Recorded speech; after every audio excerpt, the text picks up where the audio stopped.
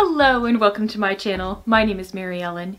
If you're looking for some super awesome content to enrich your classroom or your homeschool learning, be sure and click that subscribe button down below. Also, turn on that bell for notifications. Today we're going to do a really cool experiment to help us understand osmosis. What is osmosis? Osmosis refers to water moving through a semi-permeable membrane. Water moves from an area of higher water concentration, which in our experiment will be vinegar, to an area of lower concentration, which will be an egg in today's experiment. This experiment does take a couple days to complete, so make sure you plan accordingly. For this experiment, you will need 2 uncooked eggs, 3 cups of distilled white vinegar, food coloring, make sure you don't use yellow, 1/3 cup of salt, and 2 glasses. The first step is to pour 3/4 cup of vinegar into each glass. Then we are going to put 1 egg into each glass. Shortly after placing the eggs in the vinegar, bubbles should begin forming. These bubbles are carbon dioxide. The bubbles tell us that a chemical reaction is occurring. We put our eggs into the vinegar about 3 o'clock in the afternoon, set them on our counter overnight, and then conducted the next step in our experiment about 12 o'clock the next day. During this time, the eggshells disappeared and water moved into the eggs. If you're feeling a little impatient waiting for this to happen, you can always check your eggs after about 17 hours to see if they're ready. It is time to remove the eggs from the cups. Make sure you use your hands to take them out, as utensils may cause the eggs to break. We're going to rub off the white residue on the eggs. This is the egg shell. You can use your hand to rub off the loose egg shell, use a rag, or the very best option is to put your egg under very low running water and rinse it off, which we did off camera. If your eggs still have some eggshell on them and it's not wiping off easily, simply put fresh vinegar in a cup and put it back in for around 6 hours.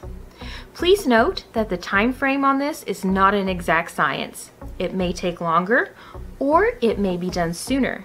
Make sure you carefully rinse the eggs with cold water when they are done soaking. The shells are now completely gone and only the semi-permeable membrane is showing.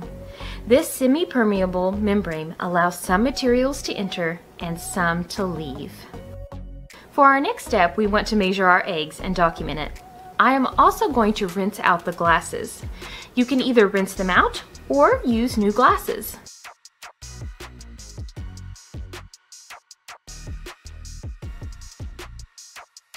This time we are putting different solutions in our cups. In our first glass, we place 1 cup of warm water and 4 drops of food coloring.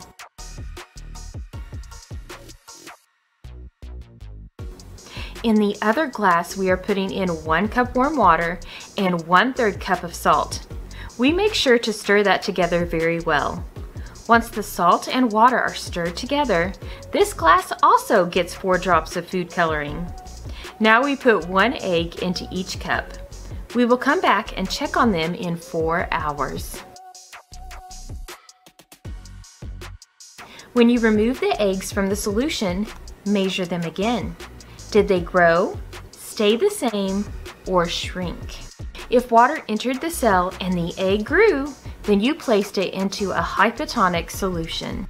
However, if water left the cell and the egg shrank, then the egg was in a hypertonic solution.